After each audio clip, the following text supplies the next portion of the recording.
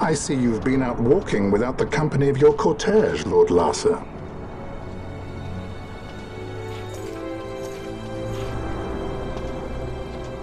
We caught her wandering out of the mines. You must take care with such undesirables about. I was kidnapped. Silence!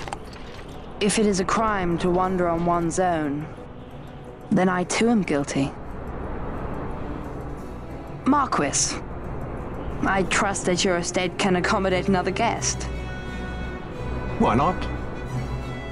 Judge Geese, I shall heed your counsel. I will not travel unaccompanied any longer. That was unexpected. Thank you, Penello. Of course. What's Penello doing? And what's the deal with that Lamont? That's no Lamont. Larsa Ferinas Solidor, fourth son to Emperor Gramis and brother to Vane. What? That kid? Do not worry. I believe he will treat her well. Nobody knows men like Fran does. Our purposes lead the same way. To Ondor. We must find means to approach him.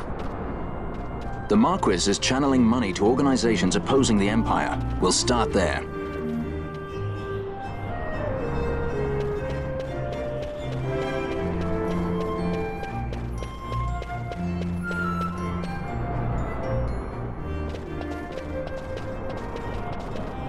Marquis Ondor announced my execution 2 years ago.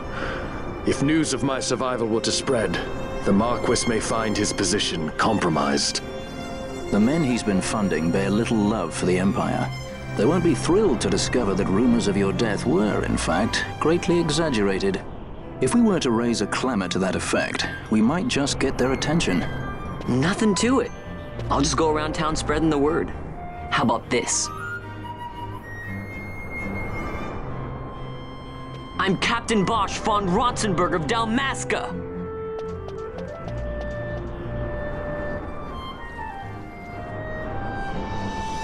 Well, what do you think? That certainly qualifies as a clamor. All right, Van, get to it. For the girls' sake, eh? Oh, and the more people around to witness your little performance, the better. If we're going to reach the Marquis, it's up to you. We'll be waiting here if you need us.